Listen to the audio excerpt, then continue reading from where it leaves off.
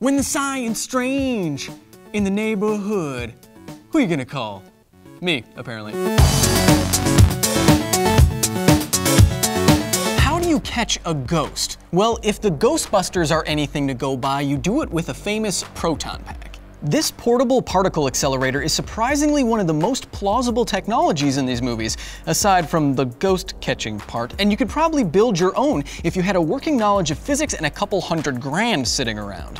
What kind of particle accelerator powers the proton pack? Well, here's where we run into our first problem. Though the proton pack is commonly referred to as a cyclotron, in the new film, the proton pack is also referred to as a synchrotron. But we can start with the cyclotron because one leads to the other.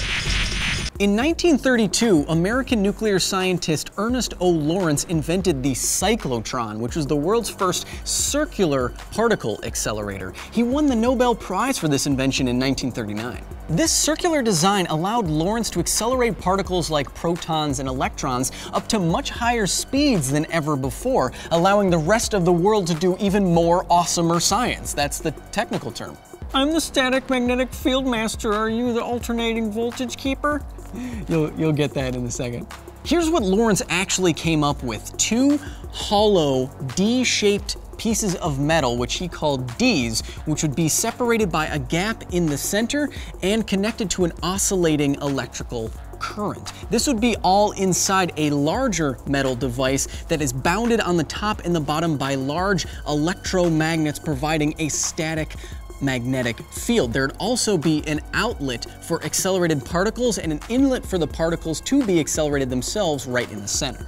Now, as to how it actually works, let's say a particle is inserted right at the center of the Ds. Now, depending on its charge, it will be attracted either to the positive or the negative D, and it will be accelerated towards that side by the electrical current. So let's say it heads towards this D, and once it is inside the D, the magnetic field encourages it to curve its path, heading back towards the other D. Now, once that happens, the electrical current is timed to change so that now once it heads back across the gap, it is accelerated, and with a higher velocity, it's gonna curve by that magnetic field a little bit more and more. And this magnetic field stays static while the electrical charge is oscillating. So every time it crosses that gap, the spiral gets wider and wider and wider until you have a particle that is heading towards the outlet of the device that is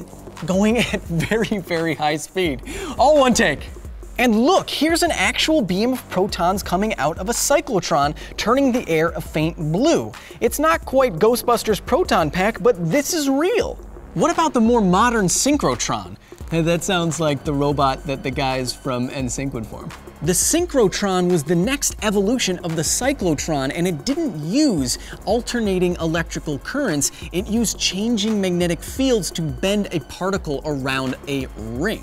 Particles would start out in a linear particle accelerator and then would be inserted into the larger ring already at speed. Then they would be accelerated along these straight paths, but their paths would then be bent by large magnets placed around the ring. And by changing the magnetic field strength at these magnets, the particles could be accelerated faster and faster and faster without having to change the electrical field like you did in the cyclotron. This is the precursor to the large particle accelerators that we use today.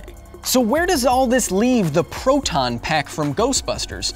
Well, while both of these accelerators can be scaled up into massive devices, both have versions that could fit on your desk and maybe even your back. The proton part of the proton pack is feasible. And a beam of protons isn't harmless. It reacts quite a lot with normal matter, actually. That's why so-called proton therapy is used to treat some kinds of cancers, and it comes directly from cyclotrons and synchrotrons. Although more study is needed to determine if this therapy is a beneficial procedure on the whole. So we have two very real particle accelerators that, with a few technological tweaks, could feasibly fit on your back and shoot protons at an object. And if a ghost was negatively charged, then the positively charged protons certainly would interfere with its ability to cause something strange in their neighborhood. I don't know, probably? Egon probably has a better answer than I do, because I ain't afraid of no ghost, but I am afraid of putting an unlicensed particle accelerator on my back. Why? Because science!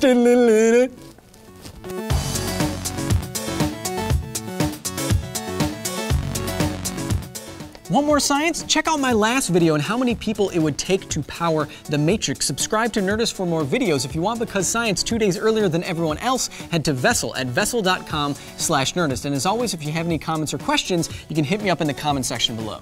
Thanks.